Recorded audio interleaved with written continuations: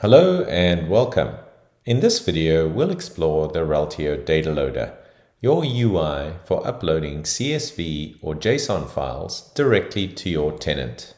From within the Reltio UI, I access the data loader by clicking on the Load Data icon at the top of the screen.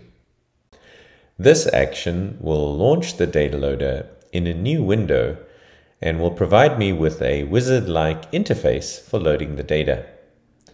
I will now click on the Load Data button to initiate the process, choosing either entities or relationships that I want to load, in my case, entities. The next step is choosing the location of the file. Notice various options available to me. In my case, I'm choosing a file locally on my machine. I will select the file from the list, and this process now will continue.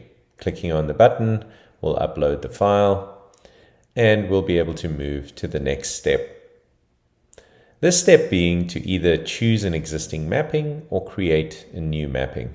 A mapping, very simply, is the association of the input attributes in your file to the Identity 360 model. In my case, I'm choosing to create a new mapping, choosing the entity type, and specifying that the first line contains the headers. Notice the headers at the top. Now, clicking on the slider icon on the right side opens the mapping associated with Identity 360, showing me the attributes and crosswalks that exist. The first step is to associate a crosswalk. A crosswalk is really the linkage of the primary key in the file along with the source of the file to Reltio. In this case, I'm going to choose the website as my source of data, and now I have to specify the primary key, in this case the ID column. Clicking on the ID column and clicking in value associates these two together. Now I will perform the same action for the various attributes. Click on first name and last name, etc. Each attribute within my file, I can either search for that attribute or just scroll down and associate them together.